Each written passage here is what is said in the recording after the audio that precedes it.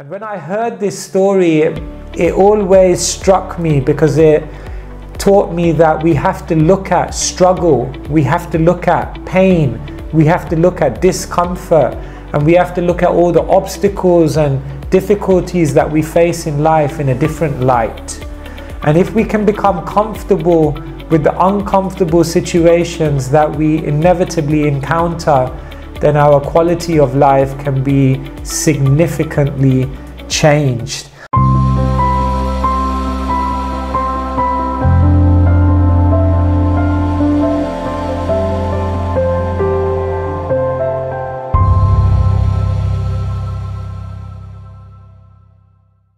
For this next hour, and we'll be discussing, I hope, some things that will give you some food for thought and really be stimulating in different ways.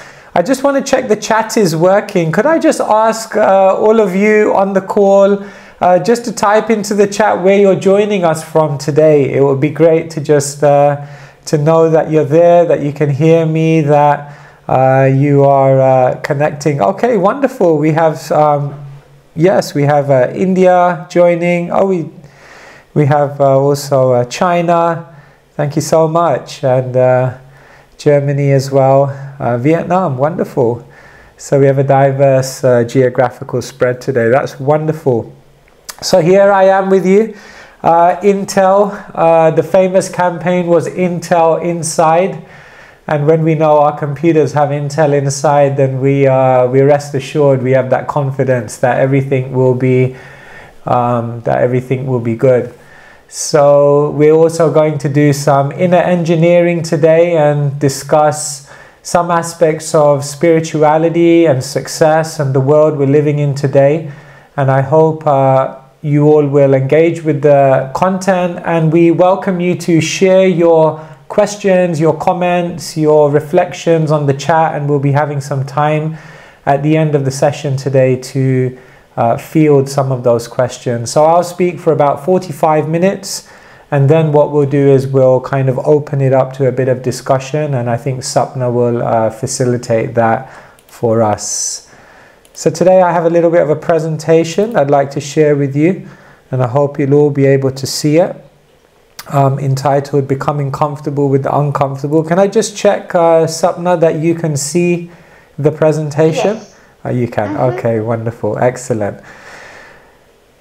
I want everyone just for some moments to reflect on this butterfly. The reason I put this picture of a butterfly for today's session is that there's a very, very famous story of a man who was once watching a caterpillar. And as we know, the caterpillars, they go through their evolution in a cocoon and eventually break out of that cocoon and emerge as a butterfly. And so as this man was watching the butterfly coming out of the cocoon, he saw it was a big struggle. It was full of hard work to break through that cocoon and the different layers. And as he saw the butterfly struggling to come out of the cocoon, out of his kind compassion, he decided to get a small razor blade and just slit open the cocoon skin so that the butterfly could very easily come out. And so he did that with his kind heart, and he slipped open the cocoon. And sure enough, it opened up, and the butterfly in all its beauty flew out of the cocoon into the atmosphere, and he felt very happy about that. But then within 15 seconds he saw something shocking. He saw that the butterfly flew out, but then immediately the butterfly started crashing and went towards the ground and was struggling there on the ground and eventually died. And he was wondering what he could learn from this. And then he realized that it was nature's arrangement for the butterfly to have to struggle to come out of the cocoon, because in that struggle of coming out of the cocoon, the butterfly would develop the strength in its wings that would then facilitate it for the rest of its journey in life. And because it hadn't gone through that struggle of strengthening its wings by opening the cocoon, he realized that it wasn't able to live. And when I heard this story, it always struck me because it taught me that we have to look at struggle, we have to look at pain, we have to look at discomfort, and we have to look at all the obstacles and difficulties that we face in life in a different light. And if we can become comfortable with the uncomfortable situations that we inevitably encounter, then our quality of life can be significantly changed. And so that is what we are going to be talking about today. I want you to get into a space where you're ready to challenge the ways that we've always been taught to look at life and look at the world. At the beginning of today's session, I want to share with you something which will help you to do this counterintuitive thinking. In the world we're living in today, there are many, many lies. But it's said, very, very shockingly, that if a lie is told loud enough and if a lie is told long enough, then that lie can eventually become a so-called truth. More shocking than that is that if enough people accept this so-called truth in any given community, society or group, then this truth can eventually become a culture. And perhaps even more worrying than that is if that culture is then passed down to the next generation, then that culture tends to perpetuate, and eventually that culture becomes a so-called tradition. And therefore, people are then born into that tradition, which is based on a so-called culture, which is based on a so-called truth that's actually a lie. But because they're born into that tradition, we then begin to function according to those principles without questioning it. There are many, many biases in our thinking. There is a consensus bias, so that if enough people seem to accept a so-called truth, then we also tend to much more easily accept it. There's an anchoring bias by which the first thing that we hear in any given subject tends to take root in our consciousness much, much stronger. And therefore we're much more likely to be heavily influenced by the first messages that we hear about any given subject. There's also a framing bias whereby if a certain concept is presented in a certain way, in a certain language, by someone who looks a certain way, then we're much more likely to accept it as truth.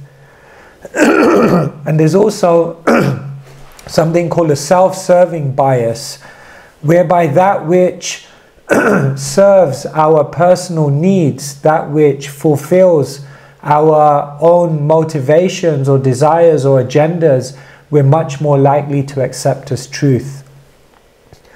Why am I sharing with you this with you at the beginning of today's talk is that we often have a perception of reality. We often have a worldview by which we approach life, which then determines everything, our emotions, our decisions, our reactions to various situations.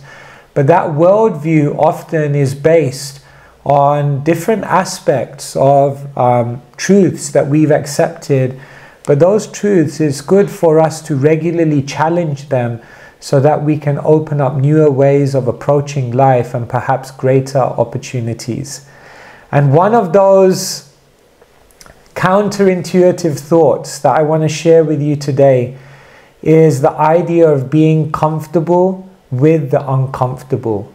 Because generally, in the world we're living in today, discomfort or some level of facing an uncomfortable situation is automatically seen by us as bad. Uncomfortable situations are seen as negative and limiting. Uncomfortable situations are something that are seen as our enemy. And uncomfortable situations are things that we automatically try to dissipate and remove from our life. Perhaps, however, the uncomfortable and discomfort that we face in our life can be looked at in a different way. Life is full of uncomfortable situations. We have a plan. We think our life is going to go like this.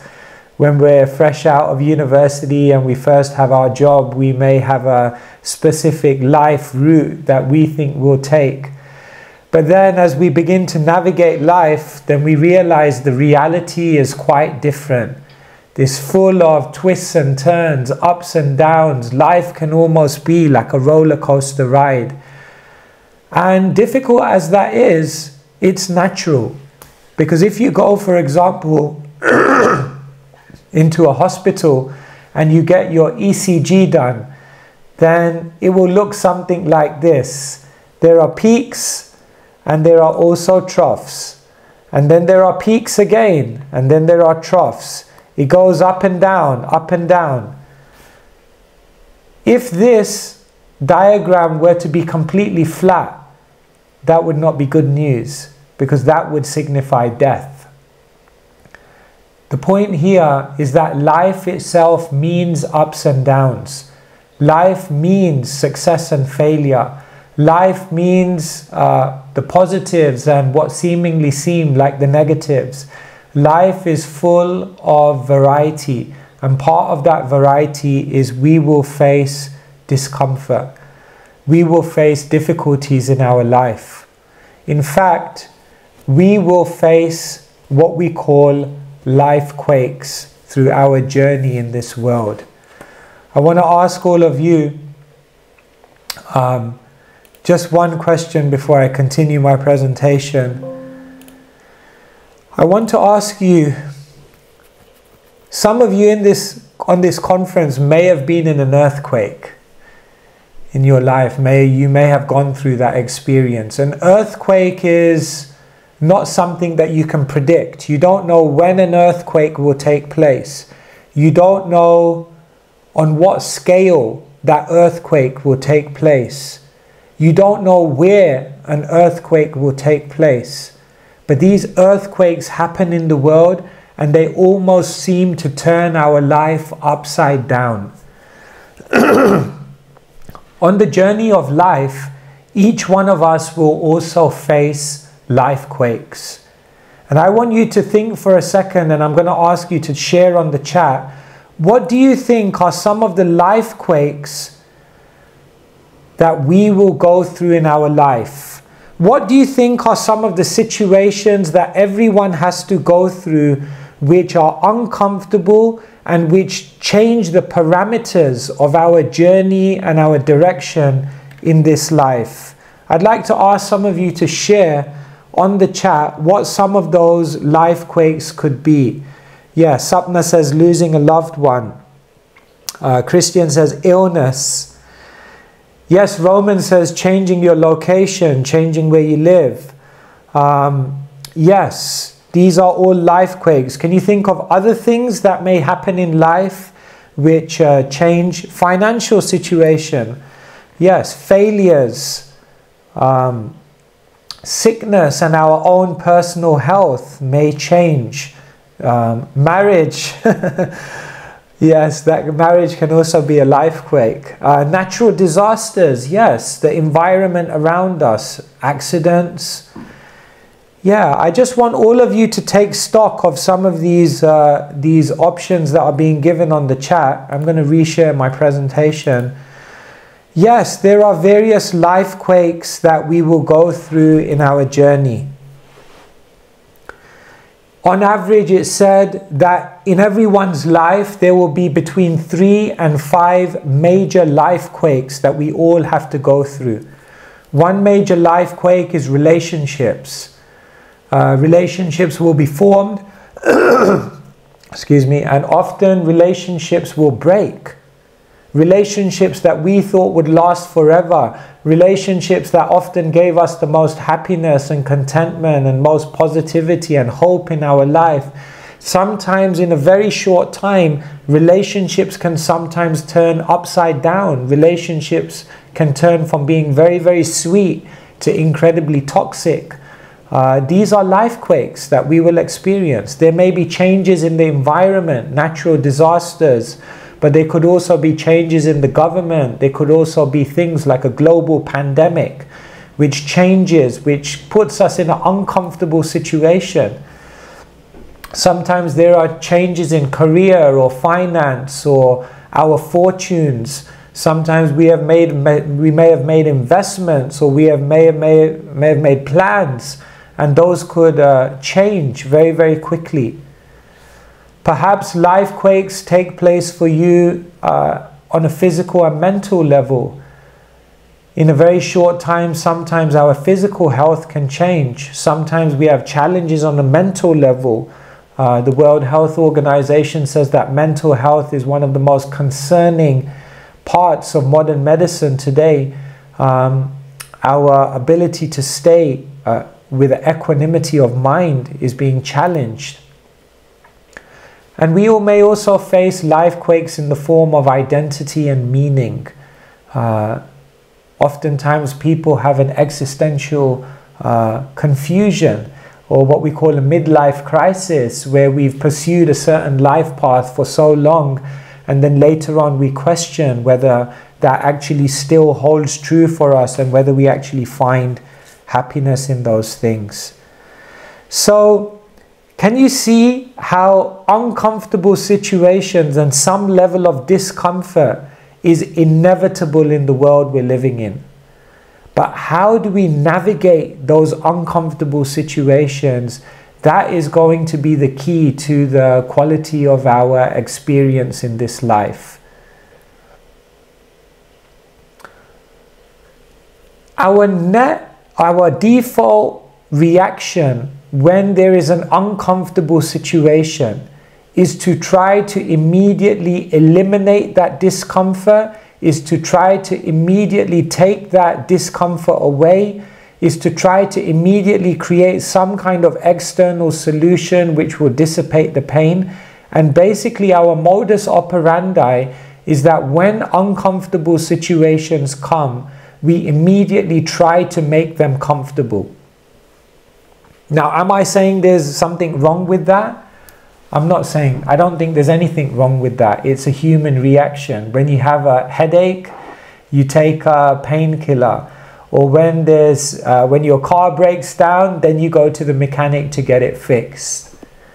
However, today what I want to share with you is that ancient spiritual wisdom from around the world, in practically every single culture, creed, and from every geographical location, helps us to understand that along with making the uncomfortable comfortable as a natural reaction to the difficulties of life, if we learn the art of becoming comfortable with the uncomfortable and learning that those uncomfortable situations and the discomfort that comes has something incredible to offer us, then not only will we be able to navigate those situations without being displaced, but we won't just go through problems in this world, but we'll actually grow through those problems and actually receive many, many gifts from situations which sometimes feel very, very difficult and very, very disheartening and demotivating. I am going to share with you 6 gifts of uncomfortable situations that are presented to us in our life. As I share these different gifts that the spiritual teachers tell us we gain from uncomfortable situations, I want all of you on the call to think of an uncomfortable situation that you're going through in your life at the moment. It could be any of those lifequakes that I've mentioned, something to do with relationships or health or career or the environment around you, something that's causing you a level of discomfort in your life.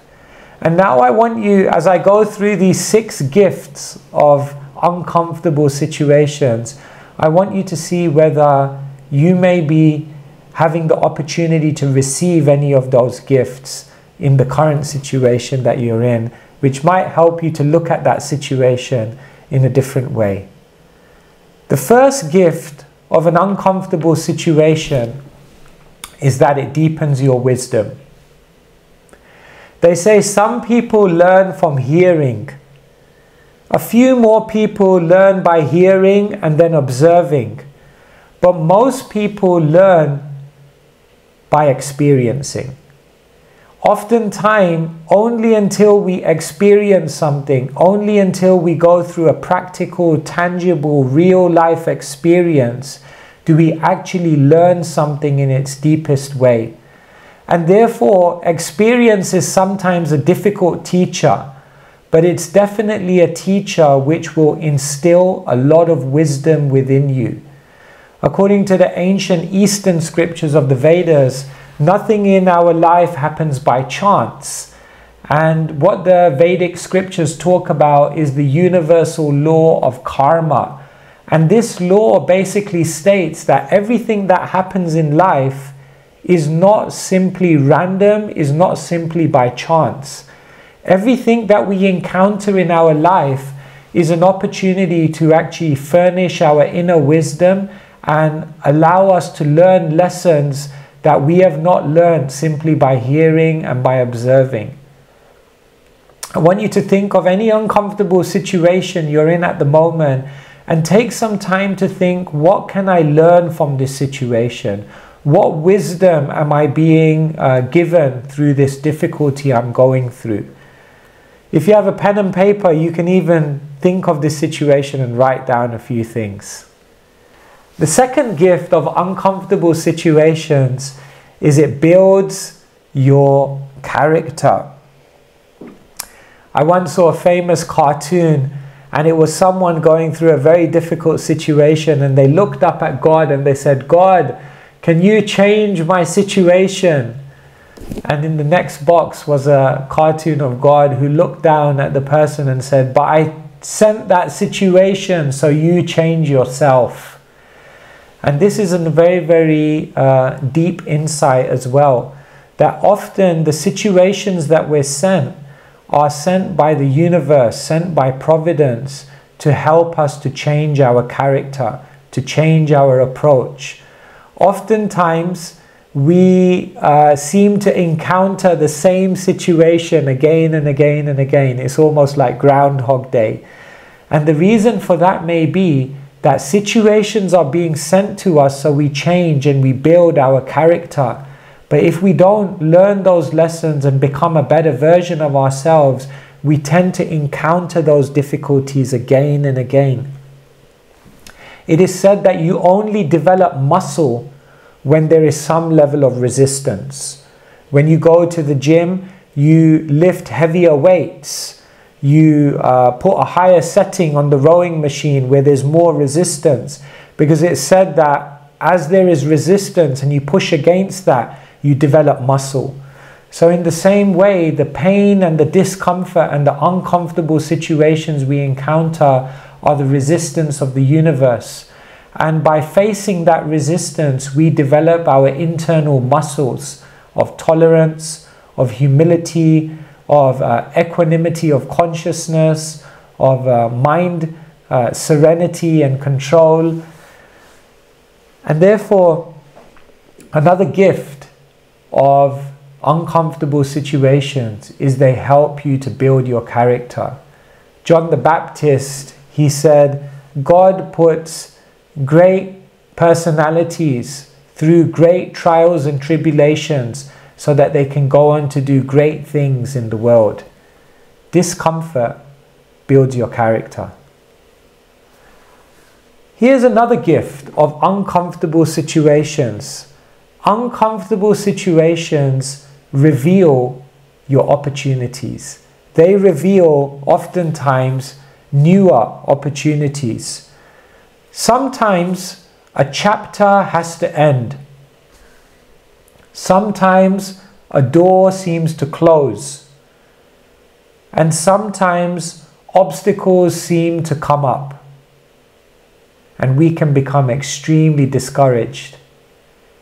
Or we can see that sometimes one chapter has to close so that a new chapter can open up. We can see that sometimes one door has to close so that we can see the other 5 doors that are then opening up.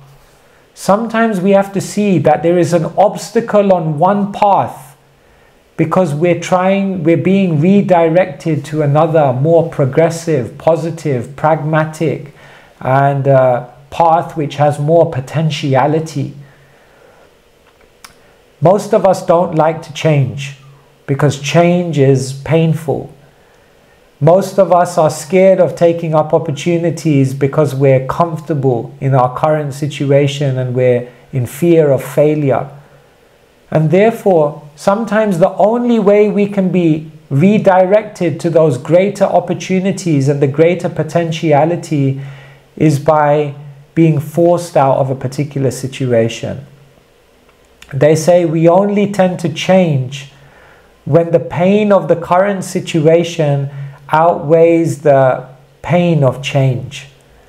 And therefore, sometimes what happens is our situation becomes uncomfortable so that we're impelled to look for greener pastures somewhere else. And therefore, pain and discomfort and difficult situations are also a way in which new opportunities are revealed in our life. Here's another gift of an uncomfortable situation.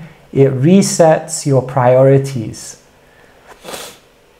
Have you noticed that when an uncomfortable or painful situation comes, then it helps you to focus again on the bigger picture.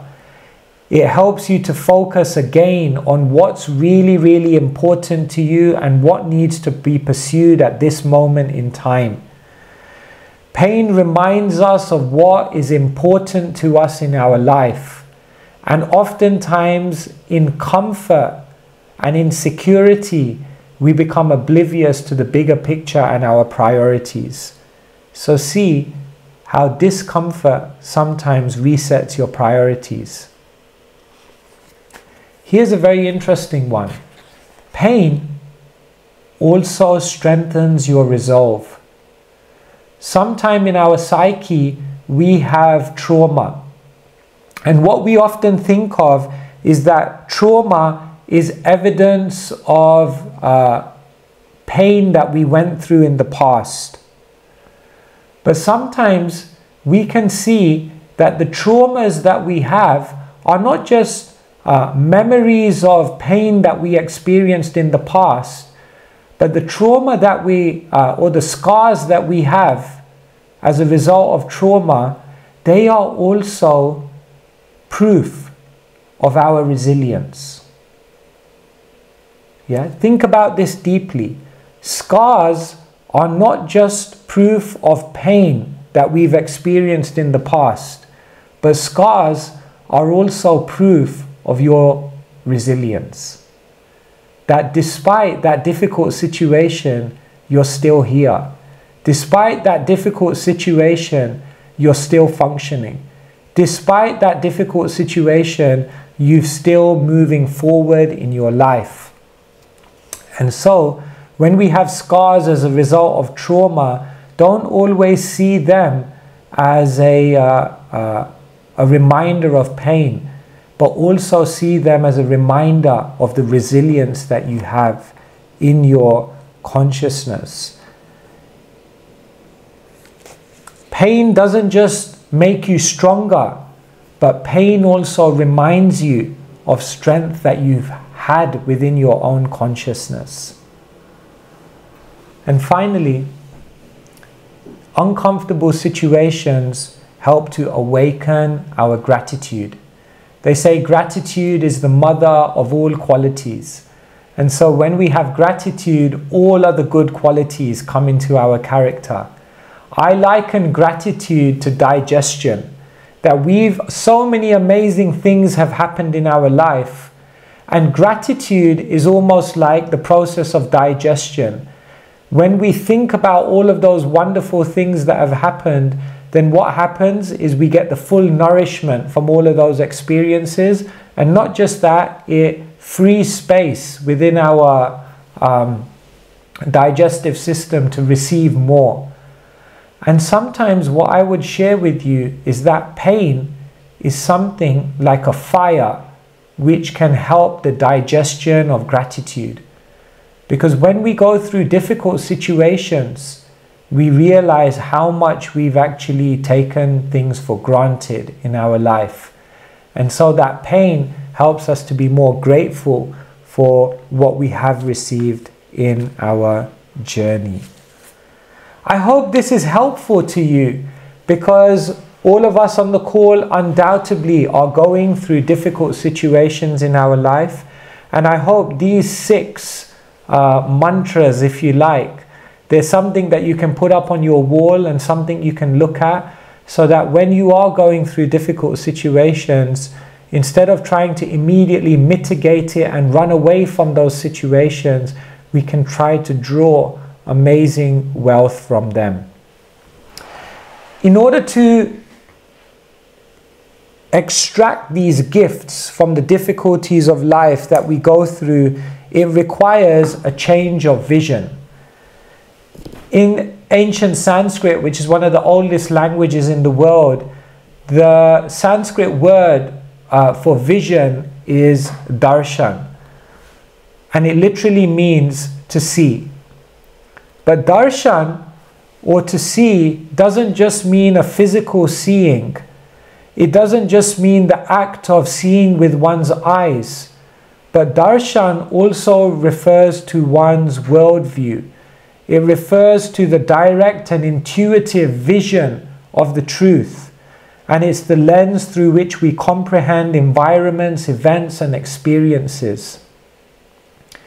In order for one to extract those 6 gifts that I just showed you from uncomfortable situations, it means we have to change our vision. There's a famous story of 2 young boys who grew up with an alcoholic father. And they followed these 2 young boys, and later in their life, one of the boys also became an alcoholic, and the other boy stayed away from alcohol his whole life. They went to the first boy and they asked him, "You became an alcoholic. Why did you become an alcoholic?" He said, "My whole life I watched my father, who was an alcoholic." They went to the boy who never touched a drop of alcohol in his own life, and they asked him, "Why did you stay away from alcohol?" He said, "My whole life I grew up watching my father, who was an alcoholic." The interesting thing is, they both saw the same thing, but they elicited something very different, and they reacted to it very, very differently, because they had a different darshan, or a worldview. Essentially, our darshan, or our worldview of life, is made up of, firstly, our condition. Each one of us come into this world with a certain nature, with a certain personality, with certain, we're wired in a certain way to respond, and we have a certain personality, and that very much shapes our approach to life and our vision of life. However, as we then enter this world, we are constantly evolving, because we're interacting with the world around us. We interact with different environments, with different people, we encounter different experiences, and this also changes our vision of life. And so modern psychology would say our vision is basically nature plus nurture, and that determines how we see life. But the ancient spiritualists explain that there is a third element which can change our vision of life, and that is connection, or spirituality. When we access spiritual wisdom, when we immerse ourselves in spiritual practices like meditation, yoga, and other uplifting things for the consciousness, when we engage with people who are functioning on a spiritual level and have developed spiritual consciousness, then through this development of spirituality, we can then transcend even the limitations of our nature and nurture, and open up a whole new way of looking at the world and looking at life. In the world, they used to think that the most successful people were the ones who had high IQ. But later on, they realized that along with IQ, you need EQ. Because you can have all the intelligent ability in the world, but if you don't know how to manage your emotions, emotional quotient, then factually you can't access that intelligence and utilize it appropriately. But later on they realized that it's not just about IQ and EQ, but it's also about SQ, or spiritual quotient. What is spiritual quotient? Spiritual quotient is our deeper vision of life. Spiritual quotient is the deeper principles and spiritual values that we live by.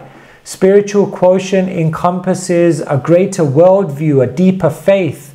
And spiritual quotient is the background on which we are able to look at all of life's events with a broader vision in mind. And so many traditions and spiritual teachers and different approaches are given to help us to develop our spirituality. And so let us remember that we don't see the world as it is. We see the world as we are. And therefore we need to develop our own worldview. And if we do, then we'll be able to encounter very difficult situations, uncomfortable situations, and draw these amazing gifts from them which help us become the best versions of ourselves. Today I want to end on a practical example. Today I've given you a lot of theory about how uncomfortable situations, if we become comfortable with them, they can help us in our life. But I want to end today by sharing a real life story with you. And that story is the story of one of my good friends. His name was Janakinath, or for short we used to call him JD. We both studied at university in London, and in 2002 I became a monk, and 6 years later he studied at King's College and he decided to take the same path. And therefore he entered the monastery. He was young, he was dynamic, he grew up in the suburbs of London, but he had a great desire to share spirituality with the world and explore it in his own life in a deeper way. And therefore at the age of 24 he became a monk. He would travel in many forums, sharing wisdom in a relevant way to help people in their lives. And here on the top you see a very famous talk that he gave at TEDx in East Anglia, England. And this talk is available on the internet. It's called There Is No Negativity, and if you like you can watch it. But at one point in this talk called There Is No Negativity, JD flashed up a slide on the screen. And he said to the audience, I want to share with you the greatest gift that I received in my life. And everyone was excited to see what that gift was that he received. And he said that up until the age of 31, I had received so many different gifts in my life. But I want to share with you this gift, which was actually the greatest gift. But when it happened, was like the biggest lifequake I had ever gone through. And then Janakinath brought up this picture on the screen. He said, this was the greatest gift I received in my life. And he showed this picture, which is a picture of a tumor which was growing in his colon. At the age of 31, he went to the hospital with stomach pains, and he was diagnosed with stage 4 colon cancer. And the doctors told him, you don't have long to live, it's practically irreversible, and you maybe have 3 to 5 years left in your life. From that lifequake, something which changed his entire life in overnight almost, Janakinath ended up living 5 more years. And I wrote the story of his life in a small book entitled Loving Life, Embracing Death, the Story of the Smiling Monk. But the amazing thing that I saw and I document in this book is how Janakinath had learned the art of becoming comfortable with the uncomfortable. When he learned of his cancer, he didn't fight it, he didn't get frustrated by it, he didn't get demotivated, depressed, but rather he saw, let me see what gifts I can take from this. And so what he did at the age of 31 after becoming a cancer patient is he started organizing retreats for other individuals who are going through the same difficulty of cancer. He taught them spiritual principles, meditation, which could help them to lead better lives. He documented his own cancer journey and all the chemotherapies that he went through and the techniques that he used to remain positive. He wanted everyone to know about his journey because he wanted to share with everyone that even the most difficult situations in life don't have to ruin your life, but they can actually evolve and elevate your life. So he would take pictures of the operations, he would take pictures of his journey, and he wanted to share that life was never the same after he learned about his cancer diagnosis. He said, on that day I realized life will never be the same. But he said, on that day, I also remembered life can still be beautiful. And not just be beautiful, be more beautiful than ever before. Janakinath was diagnosed with cancer at the age of 31. And at the age of 36, he passed away. And a few weeks before he passed away, I was speaking to him. And he said, the last 5 years of my life have been the best 5 years of my life because I've developed the best relationships, I've had the deepest spiritual experiences, I've had the most fun, and I've been able to render the best contribution I can to people through my own cancer journey and empowering them in that journey. And in that way, he said, we have to teach the world this art of how to become comfortable with the uncomfortable. And therefore I'll end with this quote, which I hope you'll remember today, and I hope you'll remember in your journey through life. Your emotions will be controlled by one of two things, circumstances or character. Focus on developing your character and your circumstances won't matter. And with that, I'm SB Keshava Swami, and I've tried to share some thoughts with you to help you look at uncomfortable situations and the inevitable discomfort of life through a new lens. I hope it's given you something to think about. If you'd like to learn more about the wisdom that we're sharing, then you can go on our social media channels and our website, and looking forward to connecting with all of you again in the very, very near future. And thank you for being on this call and being so patient.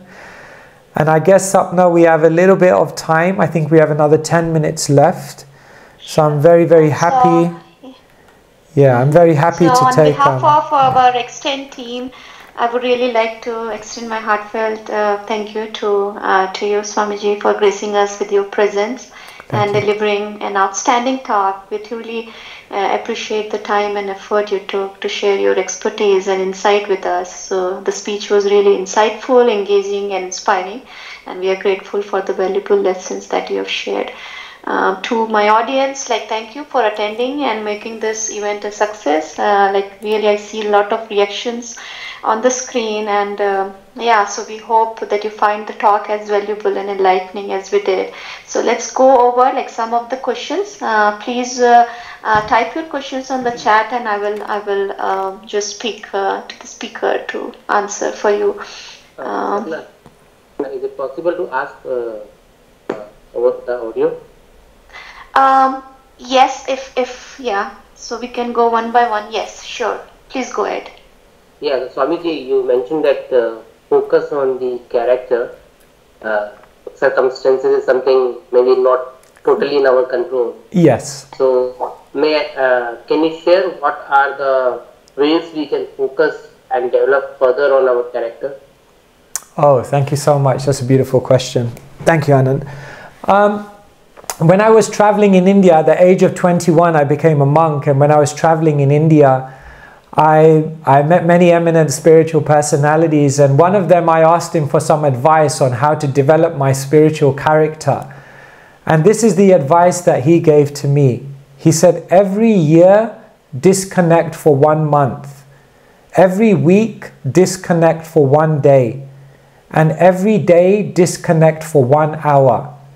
He said, if you disconnect, then you'll be able to connect with the world in a more powerful, positive, and progressive way.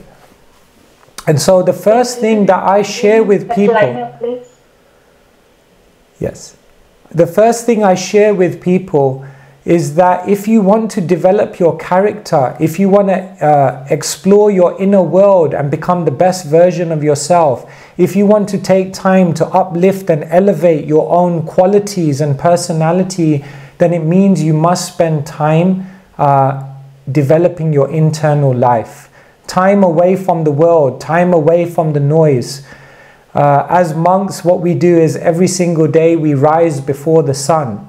We call it the 5 a.m. club. And we wake up early in the morning and we meditate, we reflect, we journal, we read spiritual wisdom, we discuss with other spiritual people so they can give us an elevated vantage point. And by taking the time to disconnect and do these kind of activities, then what happens is you then come back into the world, but with an elevated consciousness. You then begin to see all the events of life from a much higher vantage point because you've taken that time to develop your inner world. So how do you develop your character? I would say take time away from the world to reflect, to elevate your wisdom, to discuss with spiritual people, and to basically change your inner eye. Remember your darshan, your worldview of how you react to situations. I hope that helps. Thanks. Okay, thank you. I'll go over some of the questions on the chat. So, Swamiji, any thoughts about SQ as spiritual quotient versus social quotient? Yes. As opposed to, did you say social quotient? Yes. Yes, yes. What we would say is that spiritual quotient is separate from social quotient. Social quotient is something which is more to do with emotional quotient. So let me try to define these a little more clearly. IQ refers to your analytical and intellectual capacity. Emotional quotient relates to your ability to regulate your emotions, to control things like anger, greed. Emotional quotient relates to your ability to resist temptation, resist distraction. And emotional quotient also relates to your ability to interact and engage with other people in the world. And therefore, social quotient is encompassed within emotional quotient, because so much of emotional quotient is about how we interact and relate to environments and other people. But spiritual quotient is very much to do with one's inner world, one's orientation, one's sense of purpose. So spiritual quotient is to do with the deepest why. Why do I exist? If I ask you, why do you work for Intel? And then I ask you, why, and I just keep going back to your deepest why, then that is basically your spiritual quotient. It's your intuitive vision of reality and your orientation and direction in life. And so spiritual quotient and social quotient are different. Thank you, Swamiji. Thank you. So the next question is, you mentioned about the ups and downs. Question is, shouldn't one cut short the down in the ups and down? Basically shorten the time and only see the ups in life? Yes, yes. So when I say become comfortable with the uncomfortable, am I saying we shouldn't try to mitigate pain or we shouldn't try to reduce those downs? No, one can definitely do that. However, one should also make sure that along with doing that, they're trying to get those 6 gifts that I was mentioning. In your pain, don't just try to mitigate the pain. But while trying to mitigate the pain, also deepen your wisdom, also build your character, also recognize that there are newer opportunities opening up for you, also recognize that this is strengthening your resolve, and therefore don't just go through the pain, but grow, G-R-O-W, grow through the pain. And so I'm not suggesting that we just learn to live with uncomfortable situations. What I'm saying is that we try to also, along with mitigating them, also understand that they're happening for a reason and that there's something we need to gain from those experiences. And I'll just say it in a different way. I think there's a difference between running away from a situation and walking away from a situation. When you try to mitigate the pain and shut it out without learning, then I think you're running away from the situation. But when you try to mitigate the pain and at the same time do the internal work to try to understand what am I supposed to learn from this, then I think you're walking away from the pain. And I think those are 2 very different things. Thank you so much, Swamiji. So next question by Apurva. Any tips that we can do every day to improve our reactions to uncomfortable situations? One thing that I've done for the last 25 years is to journal. And what I often do at the end of the day is I go through situations and I analyze my reaction. I analyze my character. I analyze what I could have done better. And I analyze what lessons I can draw from everything that happened during that day. And what I find is that when I'm more thoughtful about how I've acted in the past, then what will happen is I'll be more thoughtful when making decisions in similar situations in the future. I'll share with you a very, very interesting fact. It's said between the age of 0 and 25, age and wisdom is proportionate. So that generally a 14-year-old is definitely more wise than a 10-year-old, generally. Because age and wisdom is proportionate. But after the age of 25 to 75, it's said that age and wisdom is not more proportionate. Because after the age of 25, you don't learn in an educational system. You learn through the experiences of life. However, you don't just learn through experiences in life. You learn through reflecting on experiences in life. And therefore, a 35-year-old could be much wiser than a 65-year-old, not because they've had more experiences, but they've reflected on the experiences they have gone through. And therefore, they've learned a lot of things of how to live in a more progressive way. And so, if you want to react to situations better, I would suggest journaling and analyzing how you've reacted previously, and then utilizing that wisdom to act in more progressive ways moving forward. Thank you so much. You beautifully explained. Next question by Debashuti. How to deal with the anxiety while dealing with the uncomfortable situation? Thank you so much.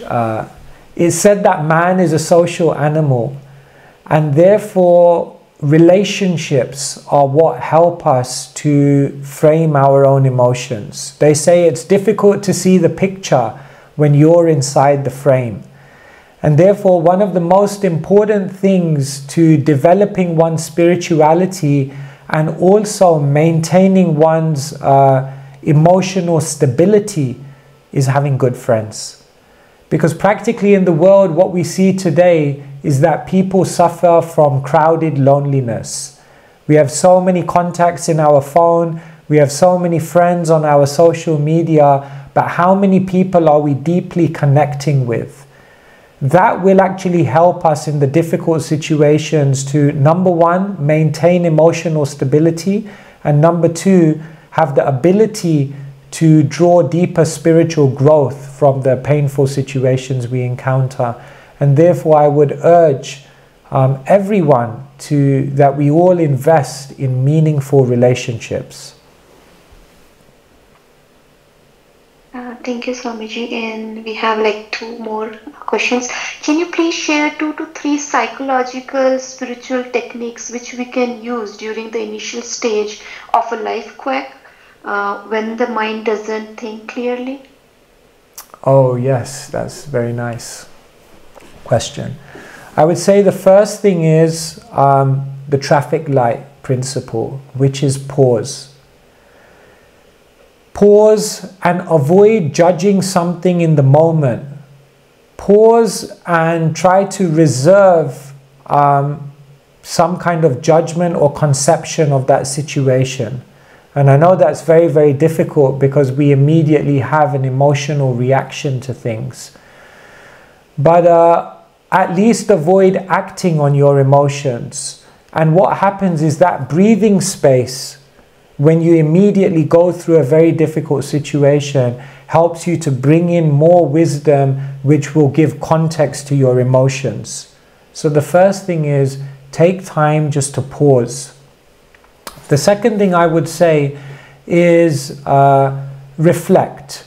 Reflect on the past. Reflect on situations that you've gone through similar to this, or situations that others have gone similar to this, and see what you can learn from those situations, and see that it's not all doom and gloom, that even in these difficulties, history shows that people have come out of it stronger and more spiritually in tune. And therefore, the second thing I would say is, after pausing, reflect and see what positivity you can draw in this situation to at least try to move forward.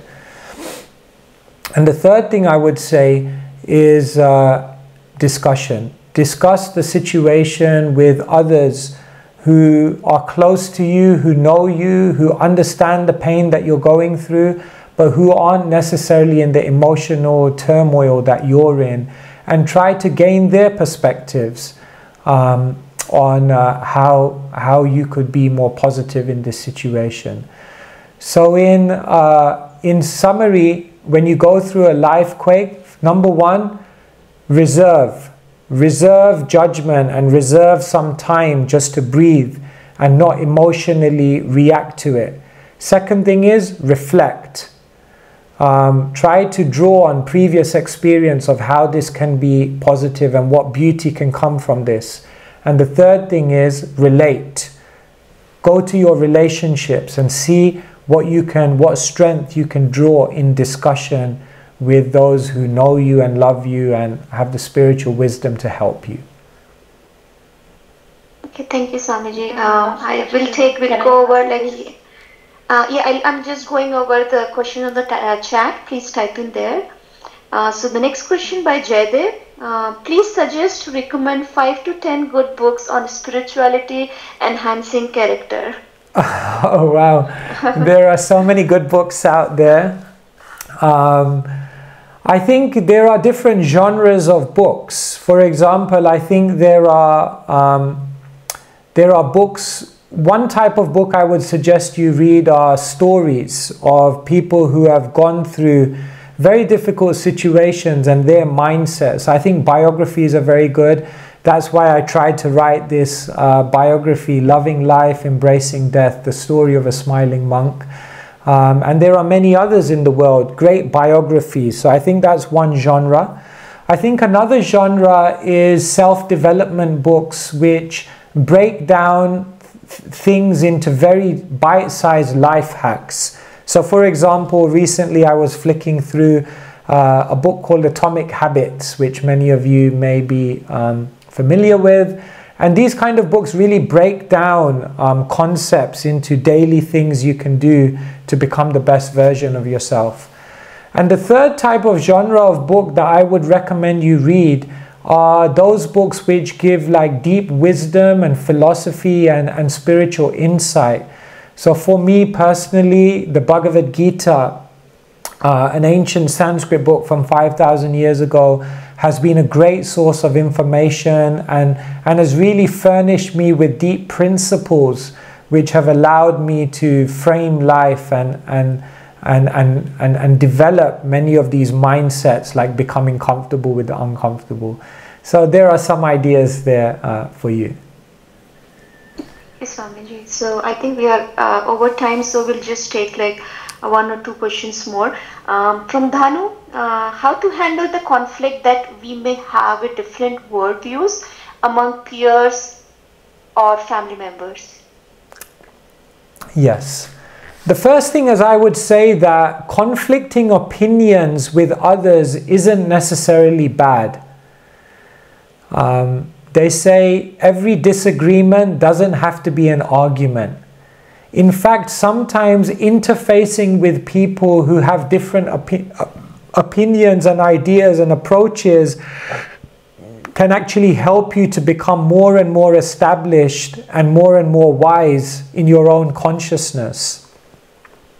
I think one of the worst things we can do is try to constantly surround ourselves with people who think the same as us.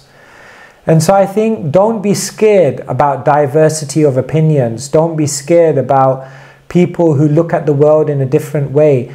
But try to deeply understand what you can learn from them and how their approach to life may nourish your understanding in a different way.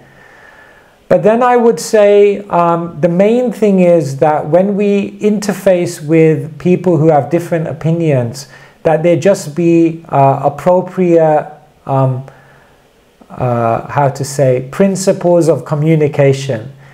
In other words, I think the problem is not so much that people have different opinions to us, but I think the problem is how they then make each other feel and how they can demotivate or minimize each other because of their different opinions. That is what we have to be careful of, but not the fact that there is difference, because difference actually nourishes a higher understanding. Okay, thank you, Swamiji. One last question from Manjunath.